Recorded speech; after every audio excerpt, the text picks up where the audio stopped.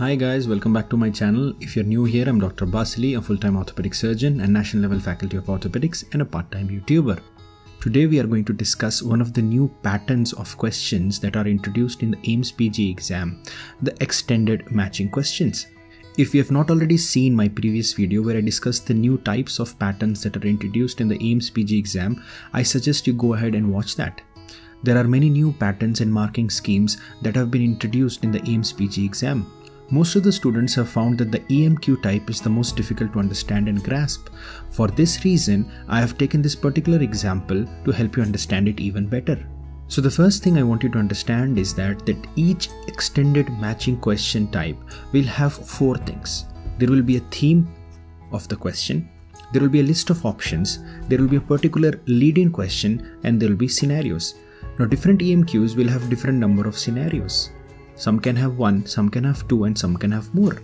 So let's try to understand each of these parts of the question. The theme of the question will talk about a particular thing that they are focusing on. For example, here they're talking about classifications of fracture. Then there will be an option list which will have approximately 8 options. We are not particularly sure about 8 options, but this has been given as an example in the prospectus, so we are going with it. Then there will be a lead-in question which will tell you what they are specifically asking about. Followed by that, there will be scenarios. In this particular question, there are 3 scenarios, and these scenarios will be clinical scenarios or clinical vignettes with appropriate images or labs or whatever they want. And at the end of each scenario, there will be a question that will be asked, for which the answer should be collected from the provided option list. Now let's try an example to understand this better.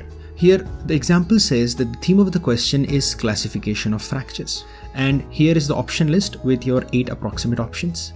And there are scenarios. Here you have 3 scenarios. Theme is classification of fractures. The option list is Garden, Young and Burgess, Powell, Essex-Lopresti, Winquist and Hansen, Bado, Frickman, Gustillo, Anderson. Now let's explore the first scenario. The first scenario says a 55-year-old patient with neck of femur fracture.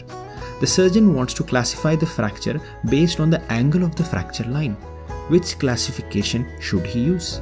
Now, the question is talking about neck of femur fracture and the classifications used by the neck of femur fracture. So you immediately have to recollect what are the classifications that you use for neck of femur fracture. Right off the bat, we can remember there are 2.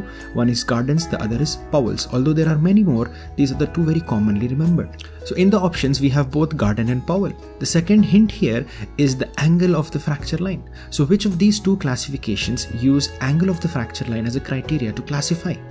Obviously, it is Powell's. So the answer for 1 is C. Now let's look at the second scenario. A 55-year-old female with a distal end of radius fracture. Which is the most appropriate classification? Young and Burgess, Essex-Lopresti, Winquist, Hansen, Bado, Frickman, Gustillo, Anderson. The answer is Frickman's classification because that is the classification that you use for distal end radius fractures. The third scenario is a 15-year-old boy with a history of fall on an outstretched hand. The X-ray shows an anterior dislocation of the radial head and a mid-shaft fracture of the ulna. Which classification will appropriately describe the fracture pattern? Now there is a radial head dislocation with a fracture shaft of ulna. Which fracture are they talking about here? Yes, they are talking about Boneteacher fracture. Boneteacher fracture is a fracture dislocation combination with a fracture of the shaft of ulna with a radial head dislocation. Now which classification is used for Boneteacher fracture? We use Bado classification. So the answer here is F. Now if you get a scenario correct, you would get a positive mark, and if you get a scenario wrong, you would get a negative mark. But here is the catch. That mark is divided by the number of scenarios. Suppose you get 1 correct, you get plus 1/3, and if you get 1 wrong, it is minus 1/3. Similarly, if you have 2 scenarios, you would get plus 1/2 and minus 1/2. And if you have only 1 scenario, there would be plus 1 and minus 1. This type of question is not actually very hard. They're trying to mix a factual question with a clinical scenario. So this is a list of factual things that you have to remember, the names of the classification, and they have given it an angle of a clinical scenario with the following vignettes. So I would assume these kind of questions would be easy and not very hard. I hope you have understood the extended multiple choice questions. If you have any problems understanding this type of question pattern, please write in the comment box below so that I can help you and guide you further. If you've liked this video, please share it with your friends and click the like button so that I can make more videos like this. If you have not already subscribed to the channel, consider subscribing. I will see you in the next video. Till then, take care. Bye bye.